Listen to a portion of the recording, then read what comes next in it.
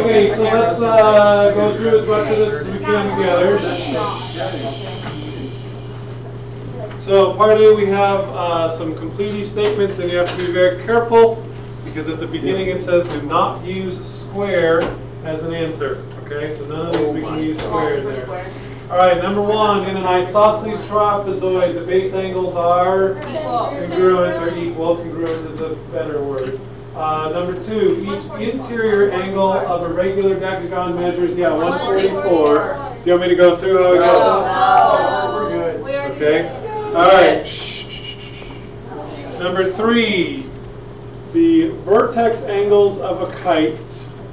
And so if I have a kite like this, this is the vertex angle and this is the vertex angle. So if I draw the diagonal in there, what does the diagonal do to the two vertex angles?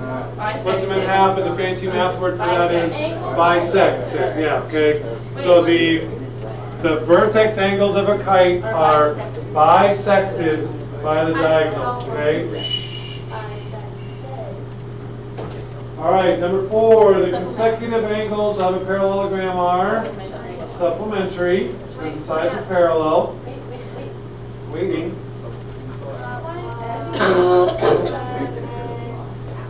All right, number five, the length of a mid-segment between two sides of a triangle is half the length of the third side. Number six, the sum of the measures of the interior angles of a hexagon is what? The sum of the measures of the interior angles of a hexagon is 108. 720. Yeah, 720 because 720. Yeah, I said 720.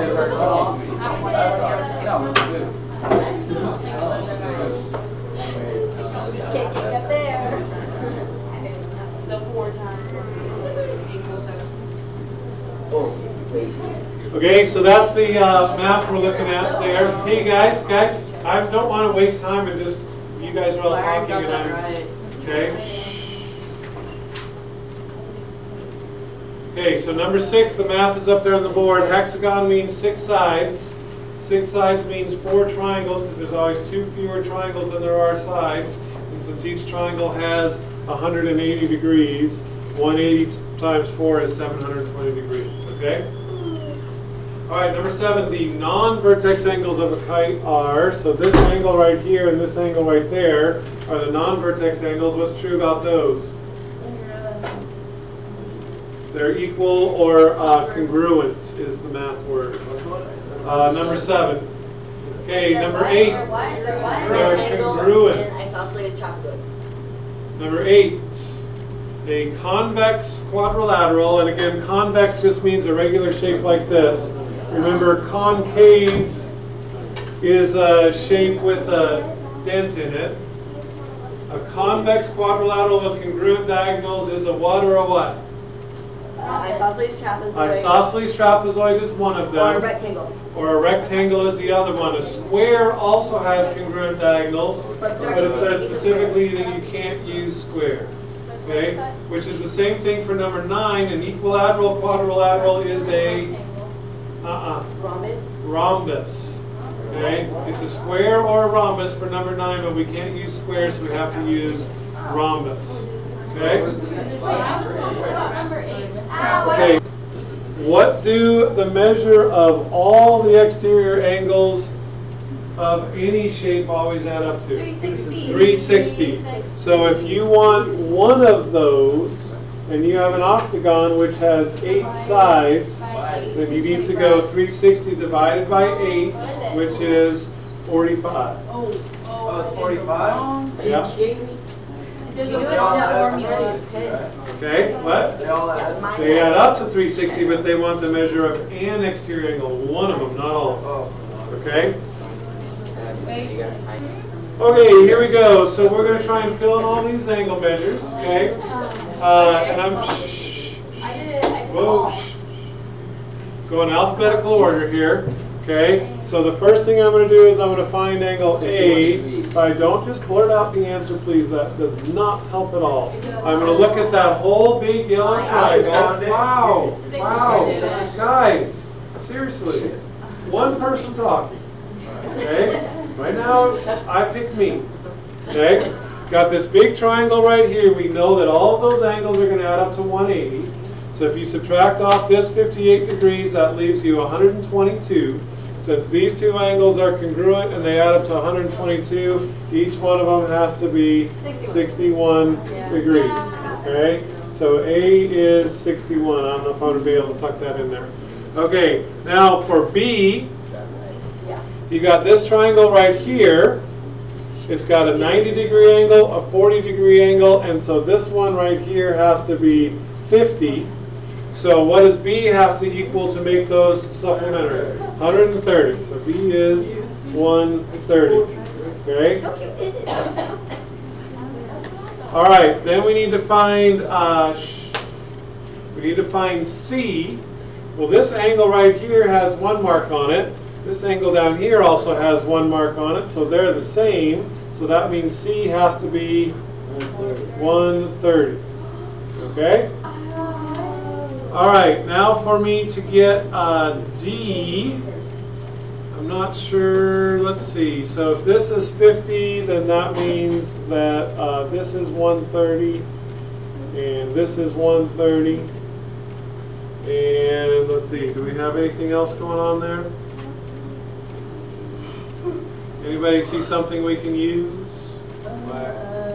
Well, I'm looking for D. I have a big triangle right there that might help me. I have a shape right there, but I don't know all of the pieces of that. If you do G, you can use like the... So we just jump, should we skip D and come back to it? Yeah. Okay, so let's take a look at what's a good one to do next? H. You got E, how do you get E?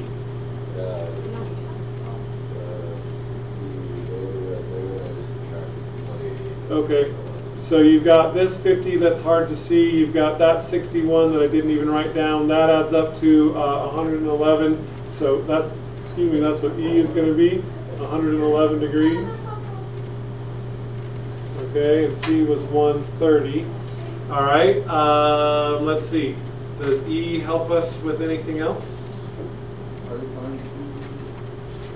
E, we just looked at this little triangle right here, and I didn't draw that very well, so it's hard to tell, but this angle right there is going to be 69 degrees, so that one's going to have to be 111. Okay?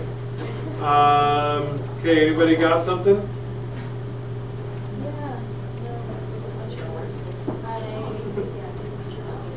No? Can you find G? I can find H if we look at this shape right here. This is a quadrilateral, right? So they're going to add up to 360. So 76 and 90 is 166 plus 50 is 216, which means that this guy right here, 360 minus 216 is 144, which means that H is also 144. So that can give us H. And I got that again by looking at this quadrilateral right here that you know adds up to 360. So if this is 54, then this guy right here, these two have to add up to 180, right? So that one's going to be 36. So this is a little triangle right here. We've got 86 so far, so what's that? 94, which means F is 86. Okay? Mr. Aldrich, I know how to find G. Okay, give us G. Well, you can go, you see like that quadrilateral where there's like the E and there's 90-degree angles and there's 76. There's the E, the 90, the 76. Okay, so this is good. Yeah, good. So we have a big quadrilateral right there. Is that what you're saying? Yeah. Okay, so these four are going to add up to 360. So 111 plus 90 is 201. 201 and 76 makes 277. So what's 360 minus 277? 83. Okay, so that means that G is also 83 because those are vertical angles. And then we can find D. Okay, and then we can find D how? You can go. Find what? D, if this is 50, then this is 50. Yeah, and then If this is 83, then this one has to be 97 for those to be supplementary. yeah, They can use Oh, I that could. quadrilateral. Oh, yeah, I see. Okay, you're right. So And this. you can do like the okay. vertical angles with C. So Sure. Yeah. Okay. So that's a little faster. So I can look at this quadrilateral right here. So 130 and 83 makes 213 plus another 88 is what? 293, 301. So I get D as 59. All right. Okay. So that's not easy, but it works. Okay. Thank you for the help. Yeah, you bet. So let's do part C together, or at least those last two there, and then we will have to get the back page before you take the test tomorrow. You don't have to do part D because we're not doing constructions anymore, so that doesn't leave you very much on the back. Do we have to do part D too? Yes. I hate construction. Yeah, we also asked that for E. Crap. Is it 24 or 26? No, you do. I think you're sick. I want to go home. Stop. I want to go home. So rude. Okay, so let's take a look at this kite real quick. Yeah, that's a beauty, huh? All right, so first thing I need to do is I need to figure out what A is. They tell us that the perimeter is 64. If this is 10, then this is 10. So 64 take away 20 is 44 left for these two sides. And since they're both the same, they must each be 22. So A is 22. Okay? What's X? That's an easy one. 96. Hold on, time out. What? Because they said the perimeter is 64. Okay, got it? Yeah, 10, 10, 22, and 22 makes 64. All right, so what's X? 96, because those two angles are the same. And then what do these four angles add up to? 360, good. So 96 and 24 makes 120. Plus 96 makes 216. So this one, what is it? 121, what? 144. Okay, good job. Wait, why? Is that right? Shouldn't it be, it should be 156, shouldn't it? No, it's 144. Because these three add up, or these four, I'm sorry, add up to 360. I got that wrong. I got that right. All right, and then the last one.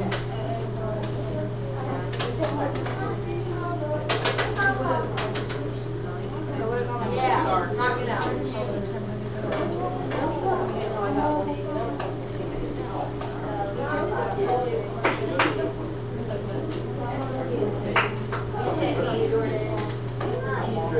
Okay, hang in there, guys. Shh, shh. What is A? I don't know. You should know. It's very simple. Okay, right, but part of my job as a teacher, Courtney, is to get you to think for yourself. Okay, and if we have a parallelogram, opposite sides are congruent. So if this is 31, then A is 31 also. Okay, so B is going to be 38 by the same reasoning. Okay, good. X is 47 because opposite angles are congruent. So that one is 47. And then Y is 133 because they have to add up to 180. Okay, so that's 133. Okay, so we'll do the backside tomorrow before you start the test. Okay.